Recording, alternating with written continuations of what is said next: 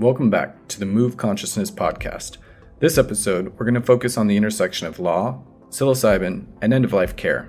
Our guest is an attorney who has fought for patients' right to die with dignity and have access to substances that help with end-of-life care for the terminally ill population. Kathryn L. Tucker is Special Counsel at Emerge Law Group, where she co-chairs the Psychedelic Practice Group. Ms. Tucker served as lead counsel representing patients and physicians in two landmark federal cases decided by the United States Supreme Court, Washington v. Glucksberg and Vacco v. Quill, asserting that mentally competent, terminally ill patients have a constitutional right to choose aid in dying. These cases have helped bring nationwide attention to improving care of the dying and to have established a federal constitutional right to aggressive pain management. Her most recent focus has been on utilizing an existing law called Right to Try to help terminally ill patients access psilocybin.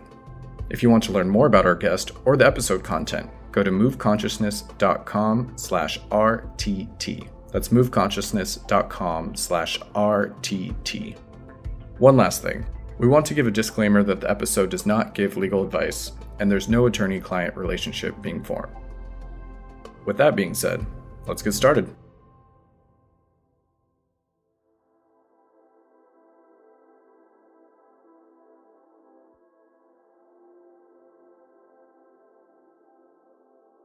All right, welcome to the show. Thanks for having me. Yeah, I'm so excited to have you here today. So your career has really taken such an interesting path. So it has this intersection of law, end-of-life care, psychedelics, and politics. So I thought to start off, I'd really like to hear what motivated you to go down such an interesting, unconventional path. Well, thanks for the question. It's now been a really long path, but it has been very interesting. When I first was a young lawyer, I had come out of law school hoping to do some public interest work. I went into a large law firm and found that my choices of what I could work on were constrained because of conflicts with existing firm clients. And so I ended up almost randomly, but is it ever really random, finding my way to becoming the lawyer representing the first initiative campaign in the country for death with dignity. And that was in the state of Washington in 1991. And I was a very young lawyer, but I was at a big firm, and the campaign did not have counsel. And when I offered my services, they were happy to take them. And then that campaign really increased my interest of the civil liberties at stake when the rights of a dying patient to choose a kind of death that is most consistent with their values, beliefs, and preferences. Mm-hmm. And so I became very committed to that issue. The campaign in Washington State that year was not successful. However, it was the shoulders that was stood upon in the successful campaign in Oregon in 1994, which Oregon did become the first state to adopt a Death with Dignity Act. And I stayed in that line of work, advocating on behalf of terminally ill patients, really for the whole rest of my career. And it's had many chapters to it. And the most recent chapter involves psychedelic medicine. And that was a bit of a surprise to find myself in this arena, but I think there's important work to be done. Yeah, I'd agree with that. Just out of curiosity, so the Washington case, what city was that based out of Olympia, since that's the capital, or was it somewhere else? So in Washington State in 1991, there was a citizen initiative that qualified for the ballot statewide, where citizens voted on the question of whether a dying patient could have physician assistance in dying. So it was a statewide citizen initiative. It came close to passing, but not quite. And then in Oregon in 1994, as mentioned, it was also a citizen statewide initiative that allowed aid in dying, sometimes called death with dignity, in that state. Right. Yeah. I also saw your Chakruna article. That was from 2019, where you were talking about, the title of it is, Can the Psychedelic Movement Learn from the Movement for End-of-Life Liberty? And that really discussed this interesting intersection of all of these different really important parts that you've come across throughout your career. Yeah, I mean, I do think different movements to reform law can learn from each other if we can lift our nose away from the grindstone and see what lessons might be there. And one of the things that I was trying to bring attention to in that Chakruna article is the experience with the Death with Dignity movement has been that when the first state passes its law, as it did in Oregon, Death with Dignity in 1994, that will very likely become a template or a model replicated elsewhere. And so it's smart to ask what that first enactment should look like, because you're probably going to be dealing with it in replicated form. And, one of the things that came back to bite us in the Death with Dignity movement was, in order to draft the initiative in a way that was politically viable, it was burdened with so many restrictions and limitations that after these laws became effective, it made it very difficult, and it remains difficult, for patients to access aid in dying. And I wanted to bring that out so that we could think about that as laws are being drafted with regard to psychedelic access.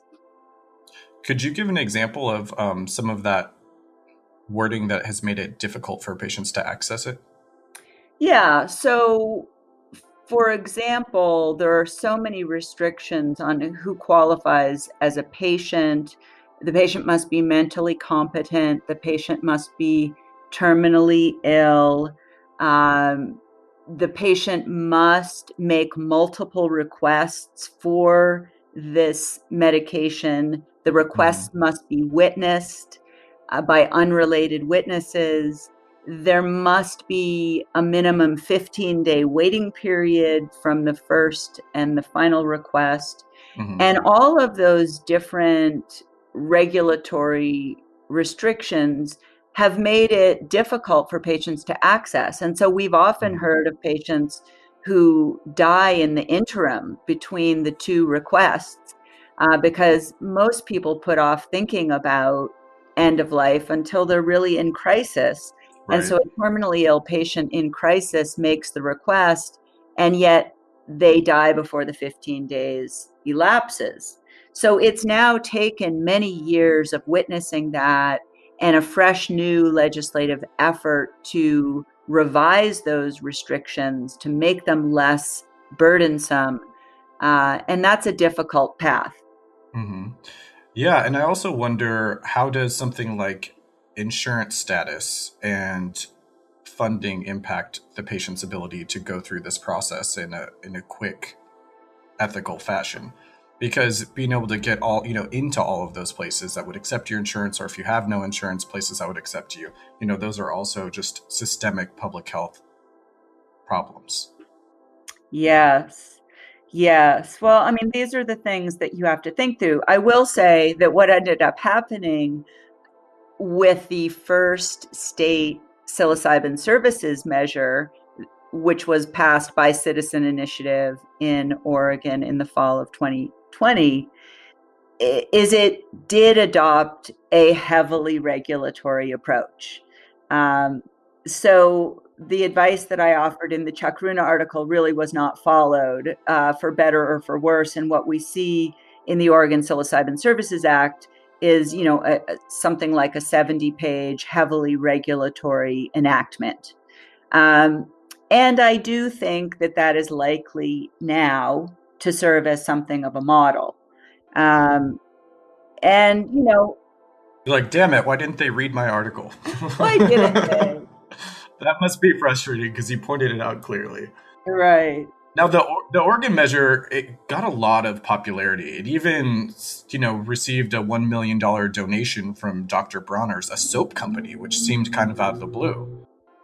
Well, Dr. And that, Bronner Company and David Bronner in particular have been outspoken supporters of opening access to these medicines, these plant medicines in particular, that show promise of relief in mental health challenges. mhm. And so that's not a new involvement of that philanthropist. And he's been involved in a number of different efforts. I believe they're also making a donation to support some psychedelic research institutions in New York recently as well. So you're Yeah. right. It's not atypical for that organization, but it is uncommon to see a company just donate towards something like this. So I'm glad to see that. And I hope we see more things like that in the future. Yeah. So there is now a psychedelic funder network that the Dr. Bronner Company I know is involved with, where philanthropists who want to come into this space can gather and learn about the opportunities and how best to support the work. So that's really exciting too. Oh, that is exciting. That's great. This is the first time I'm hearing of it. So I'll look into it some more. That's Yeah. excellent. Another major focus of yours has been on right to try advocacy. Yes, that is a new involvement. And this is based largely on the Gonzalez versus Oregon case from 2006, correct? Well, that case will have an impact on this right to try effort, but the effort is founded on state and federal statutes, which are called right to try acts. And what these acts do is recognizing that terminally ill patients don't have the luxury of time to wait for the very long process of new drug approval to go through to the end. Mm-hmm. The recognition is that for this population of patients, if an investigational drug has passed a phase 1 clinical trial and remains under investigation, it should be available for therapeutic use for terminally ill patients who want to access it. Mm-hmm. So, looking at those laws, it came clear to me as I was working on the Oregon Psilocybin Services measure that they appeared to apply to psilocybin, because of course that is true with psilocybin. It has indeed successfully cleared phase 1 clinical trials. It has moved on to later stage investigation, and it remains under investigation. So for terminally ill patients, it should be accessible under right to try for that population. And that's the project that I've launched into. And I now represent an integrative oncology clinic in Seattle and its palliative care director and a number of the patients who receive care for advanced cancer at this clinic. And we have embarked into the process of seeking psilocybin for this palliative care clinician to be able to use therapeutically with the patients, as appears to be permitted by right to try. And that's what we will be pursuing in a judicial review of what is the scope of right to try. Does it apply to psilocybin, which is a Schedule 1 substance? And Mm-hmm. so that's an interesting wrinkle. There has not been, to my knowledge, an attempt to apply right to try to a Schedule 1 substance. And yet we know, if you take a look at some of the 41 state right to try acts, some of them specifically exclude Schedule 1 substances, which makes clear that when exclusion was intended, it appears in the language of the statute. That is not the case for the federal enactment, nor the Washington state enactment, where our test case is. So we'll be pressing to have right to try applied to psilocybin, even though it is a Schedule 1 substance. So many interesting things coming out of the Pacific Northwest. I love Yes, it. yes, yes. And just for our listeners, the phase 1 trials are typically the ones that are just testing to see, is the treatment safe? Yes.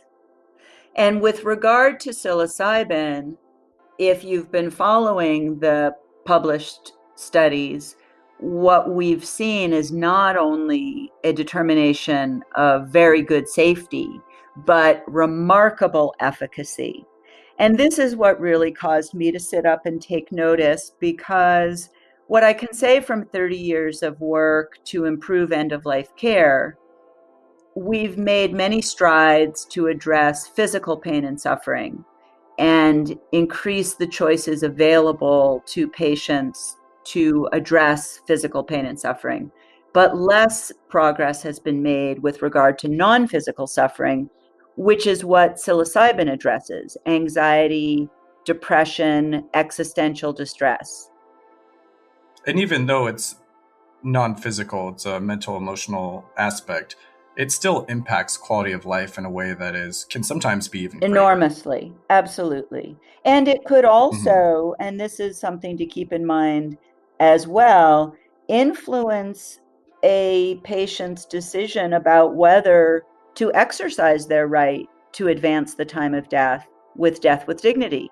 So you could certainly imagine that not only would therapeutic psilocybin improve the patient's state of mind, but it could impact those other decisions about how long to continue to live with their terminal illness, and it could extend life. We don't have data on that, but certainly it seems intuitively possible. Yeah, I saw this great documentary. It was following, I believe, a British man who had ACLS. And it was, it's a progressive disease, and he was worried that he was going to lose pretty rapidly control of his body and his mind. So he had made the decision to do a death with dignity assisted suicide in Switzerland. Yeah.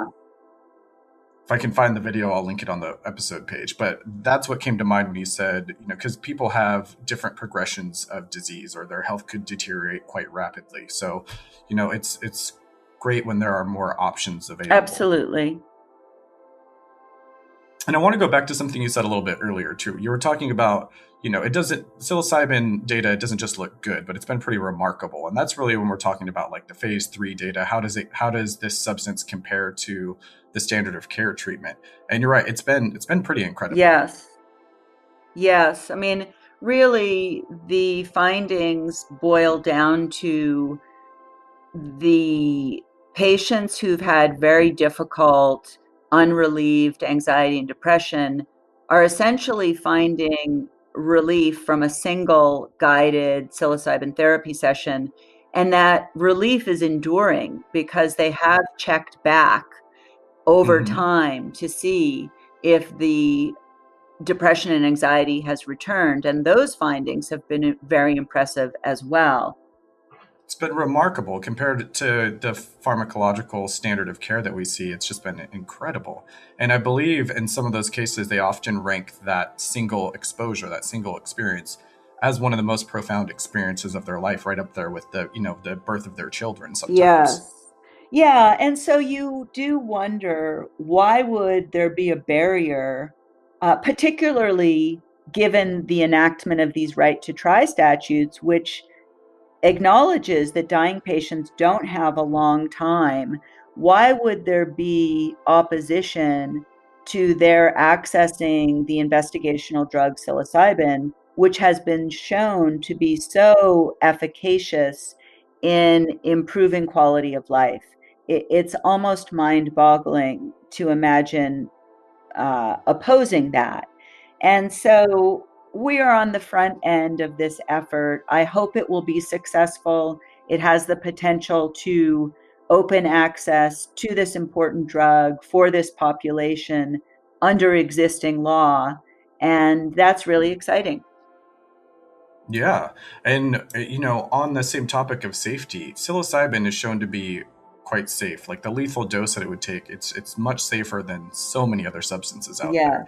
And I really like that model of psilocybin assisted therapy. So you're still with someone who can help you, who's can hold space for you, who can help you with what your goals are, and you can do it in a safe setting. Yes, exactly. So, that's why I think we have a strong case where we have a very highly respected palliative care physician who has come forward with his patients and on behalf of his patients to Mm-hmm. make clear that this would be happening in a controlled therapeutic environment. So there really shouldn't be any sort of concerns about, inappropriate use of this drug. Right. Especially if you're like a stage 4 cancer patient. It's metastasized to other sites. The current treatment you're on, you're resistant to, the tumors are still growing. It's nice to have another option because the treatment is rough not only on the patient, but on the entire support group. Yes, absolutely. Absolutely. So that's why we're so excited about it. And you had mentioned, what is the import of the Oregon v. Ashcroft case? And I'll circle Mm-hmm. back to that. I represented the patients in that litigation that went from the federal district court in Oregon to the Ninth Circuit Court of Appeals to the Supreme Court of the United States. And what was at issue there was an attempt by the then Attorney General to use the Federal Controlled Substances Act to punish any physician who would provide death with dignity under the Oregon statute. And what the court at every level said is that that was an impermissible overreach by that federal official, and Mm. that the primary responsibility for the regulation of the practice of medicine falls to the states. And so if a state has enacted a law determining that a particular medical practice is permitted in that state, it is not permissible for the Attorney General to apply the Controlled Substances Act to nullify that state law. That reasoning is very applicable to our right to try case, because when Washington State adopted its right to try statute in 2017, which, by the way, was a unanimous vote, every legislator in the state of Washington voted in favor of the law, which is kind of unheard of. That was a declaration that the wisdom of the state legislature was that this medical practice was permitted in this state. So for the DEA to obstruct that would be an overreach. And the DEA must find a way to accommodate right to try, because it is the law of the land and it is the law of 41 states. Right. And you said something so important there. I just want to reiterate it. There was such a unanimous vote amongst politicians, which we never see, for the right to try. And this was in Washington. If I remember right, it was 97-0 in support in the House and 48-0 support in the Senate. Yes. Correct? Quite impressive. Yeah. So that's just, especially in 2021 with everything we've seen over the last 4 years, like that is impressive. Yes. This is a topic that crosses political boundaries. Like everyone at this point pretty much knows someone who has had cancer, someone who has struggled. And this is one area where I think we can actually see bipartisan support. Yes, I hope that's right. And that's why, as this case gets up and running, I hope that we will see the legislators from the state of Washington that voted unanimously to support this law. I hope they will consider submitting a friend of the court brief. I hope that the Washington State Attorney General will step up and defend a duly enacted Washington state law.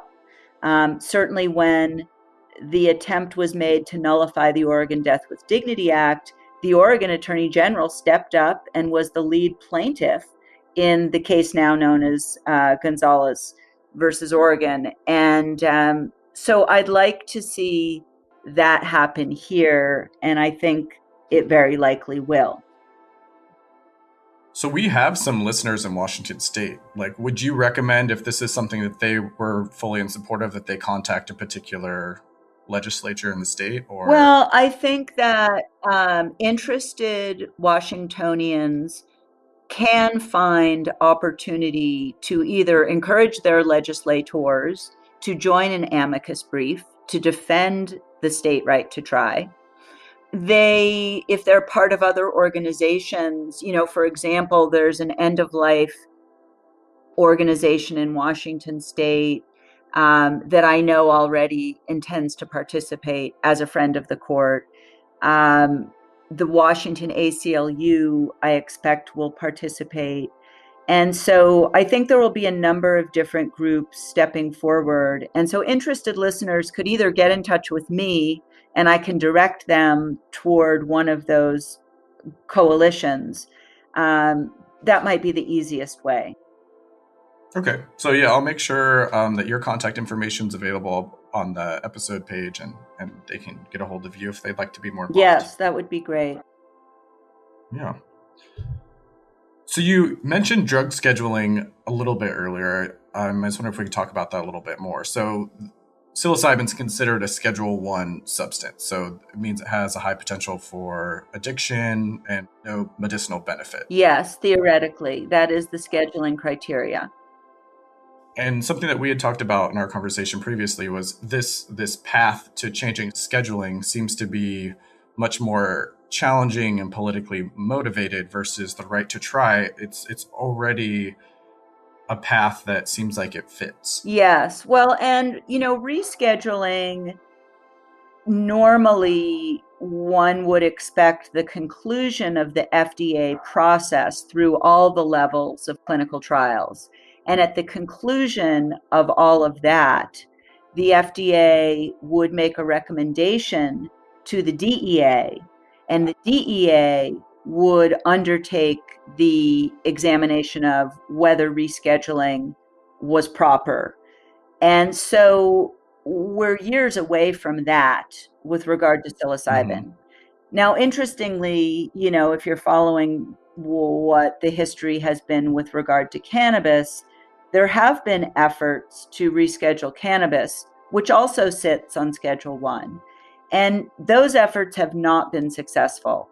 And, it's now many years later, and efforts to reschedule are still underway. More and more states legalizing it. We still haven't seen a federal legalization. That's correct. For cannabis. That's correct. So I hope that Right to Try offers a more direct route and a faster route to access. And really, for the federal statute and the 41 state statutes, because very few of them exclude Schedule 1 substances, only a few make that exclusion. For example, the state of Missouri excludes Schedule 1 substances from its Right to Try law.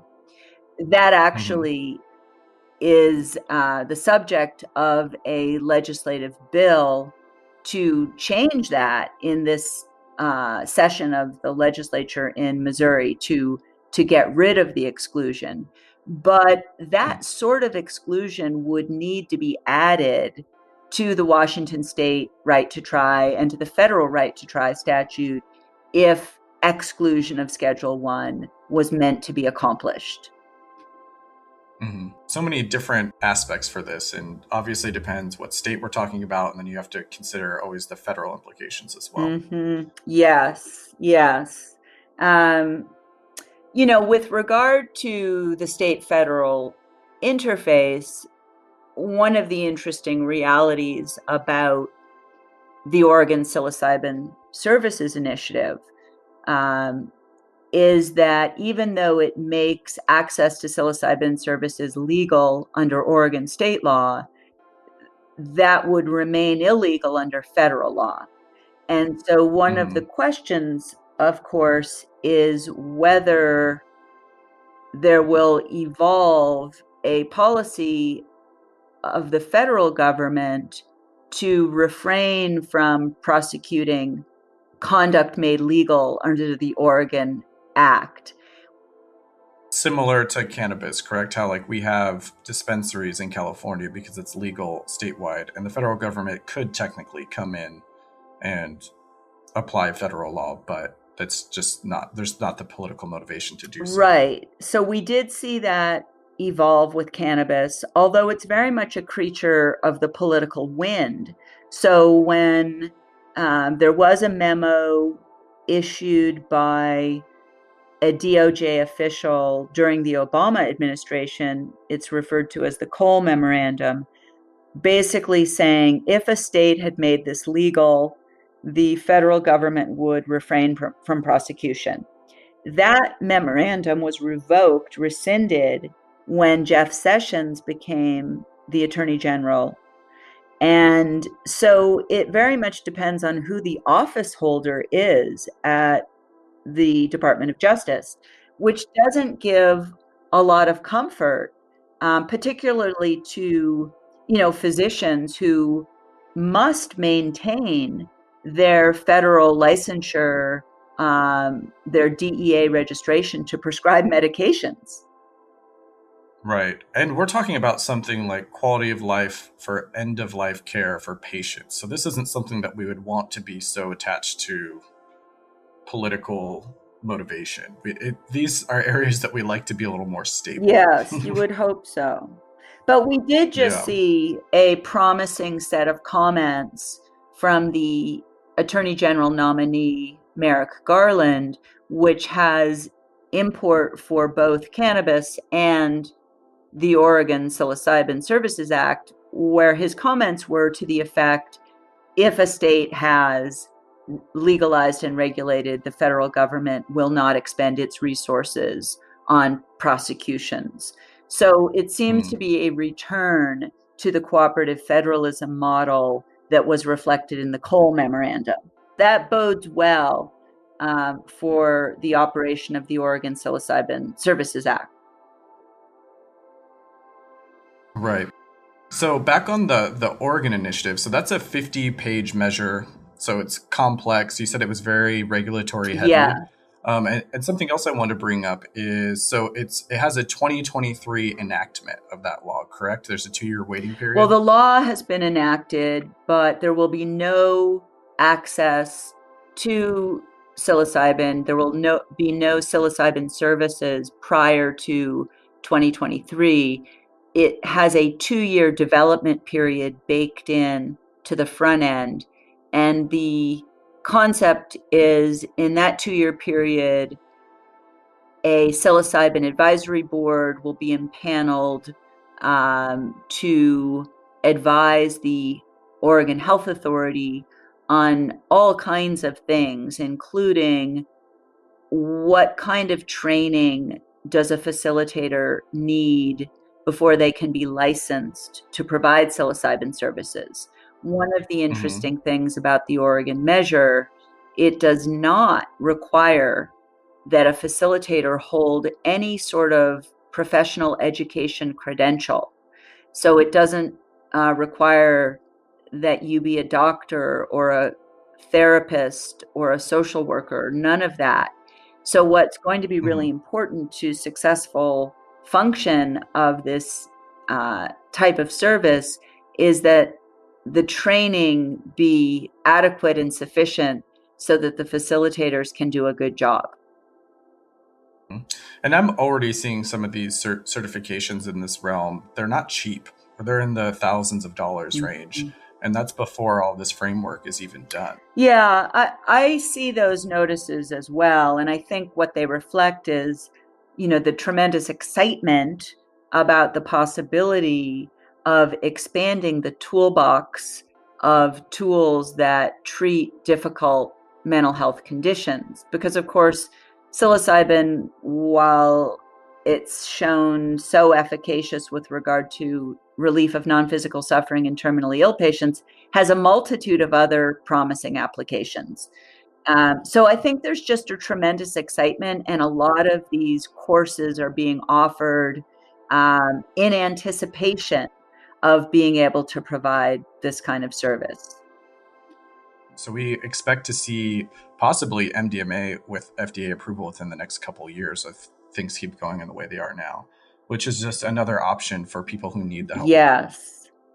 Yeah, I mean, I think one of the silver linings of the pandemic and COVID has been that with an upsurge in mental health challenges, nobody wants to turn down a promising tool for addressing those challenges.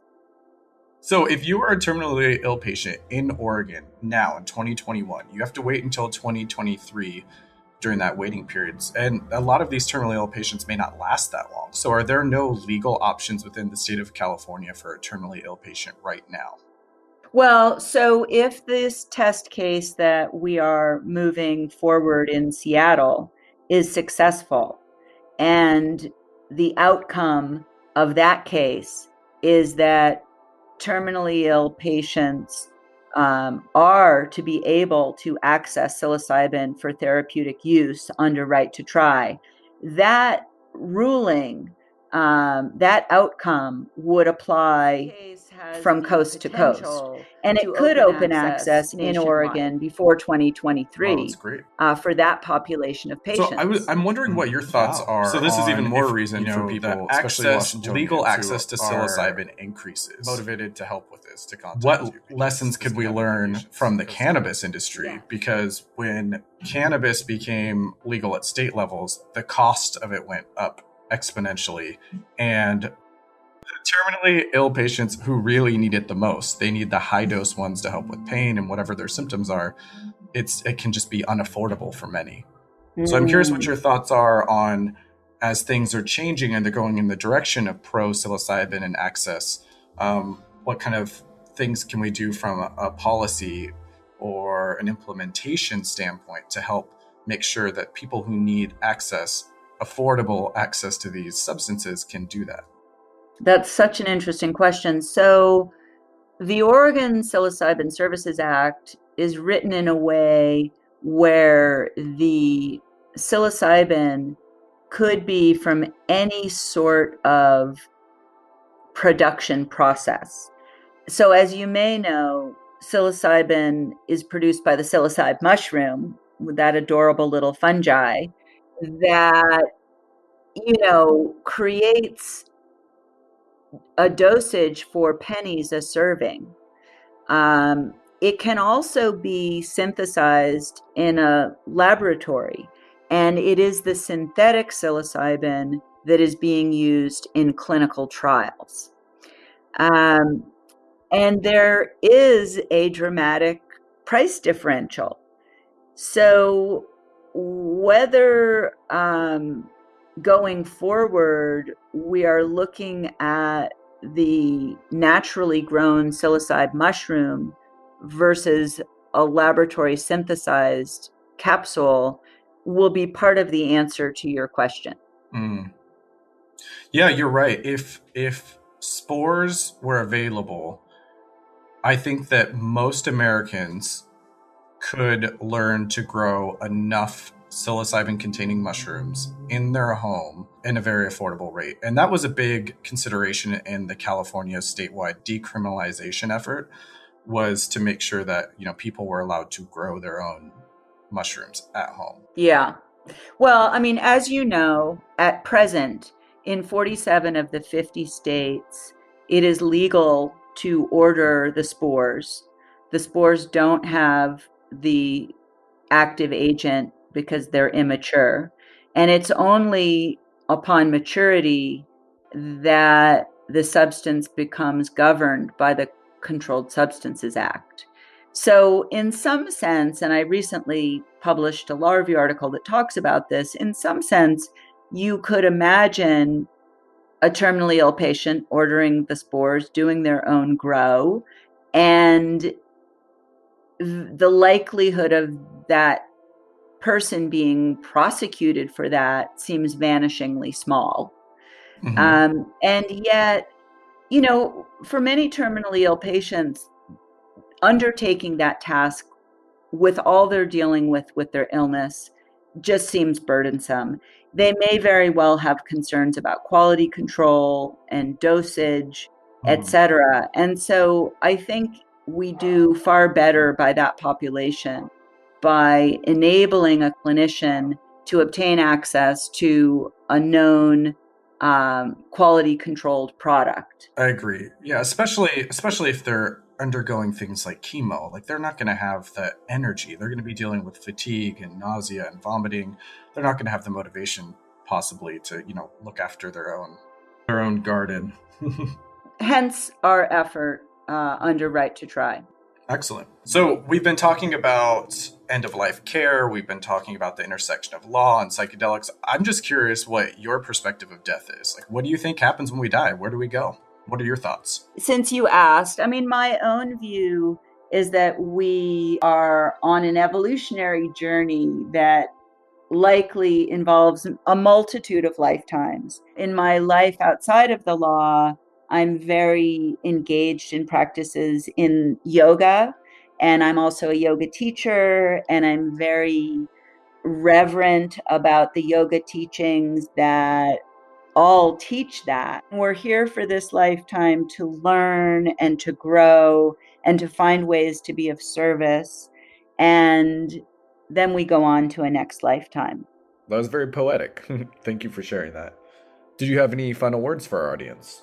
I'd love for anyone who hears it, who's excited about this work, to know that we've established a fund so that we can do the work. And that fund, which is referred to as the RTT Advocacy Fund, sits at a nonprofit called the NOAC Society. And I'd be happy to send you the information about how people who might want to support this work can do that by making a contribution to that fund. Oh, absolutely. That's excellent. Yeah. Anyone who's listening to this, if they want to get involved, contribute. Money is something that you need for these, and that's one great way to help. Yes. There you have it. That's our episode on psilocybin and right to try law. If you'd like to learn more about our guest, how to get involved, or if you'd like to make a donation to the legal efforts, check out the episode page at moveconsciousness.com/RTT. That's moveconsciousness.com/RTT. If you enjoyed this episode, don't forget to hit the share button and send it to someone that you think might enjoy it. Thanks for listening.